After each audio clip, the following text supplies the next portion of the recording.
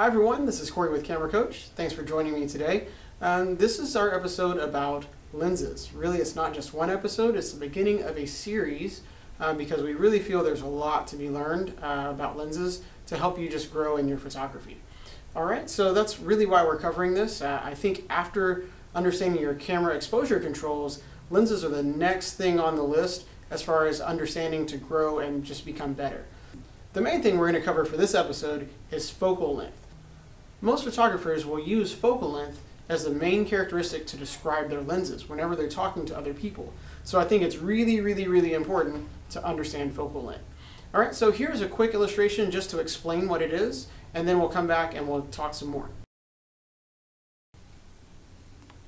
Most lenses have several pieces of glass inside them called elements.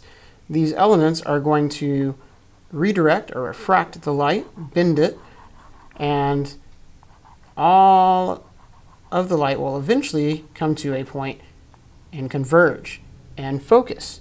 So this is called the focal point inside a lens. Focal point. Okay? Now this lens is connected to a camera, and inside that camera is a sensor where the light gets absorbed to create the image. The distance from the sensor, let me label that, sensor, is right here. The distance from the sensor to your focal point is going to be your focal length.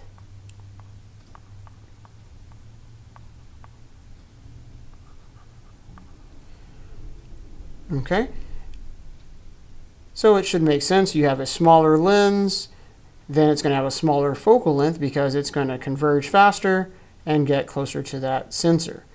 Then if you have a longer lens, then it takes more distance for all that light to converge, and it's going to give you a larger focal length.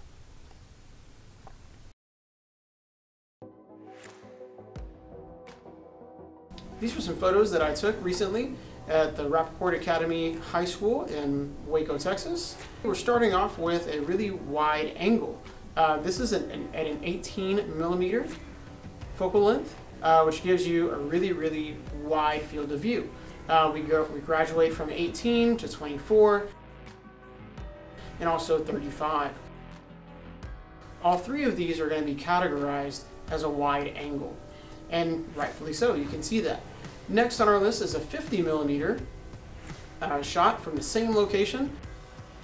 So the 50mm is going to give you what we call a normal field of view, which means that it's really close to the way that we see our normal vision, our eyesight.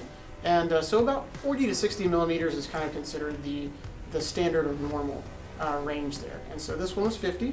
And then we graduate from 50 up to the telephoto range. 70mm is where that starts, and you can see the 70mm there, just a little bit more of a narrow field of view. And then we go from 70 to 100, and then 100 to 200. And it's just shrinking down that field of view, and the magnification is getting higher. It goes well beyond 200. There are several lenses that will give you a focal length higher than that. It's just really the overall effect.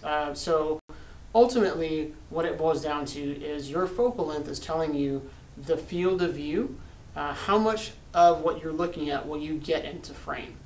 Okay, that wraps things up. Before we really close out though, let's do a quick review. We talked about focal length, and that is the distance from the sensor inside your camera to the focal point inside your lens. It tells you about the field of view, how much of what you're looking at is going to be in your frame when you take the picture. We also came across three different categories of lenses. Your wide angle, which is about 18 to 35mm. Then you have your standard or your normal, which will be 40 to 60, that's what we'll say. And then we'll do telephoto, which is 70mm on up. Okay, so that's a quick recap. Hopefully this was helpful for you. If it was, please subscribe. And if you know anyone else that would really benefit from this information, we ask that you share it with them. And don't forget to like the video as well. If you're a parent or a guardian and you have a young one that actually is interested in photography, please consider checking out our website, which is photocameracoach.com. There you'll be able to find some more information about summer camps and some photo challenges, even a little bit for adults. There's some workshops that are coming down the line as well. So that's kind of a good spot where you can check out some more of our information, along with our social media, which we have our Facebook, our Instagram, and Twitter. All right, that's it. This is Corey signing off. Have a great day.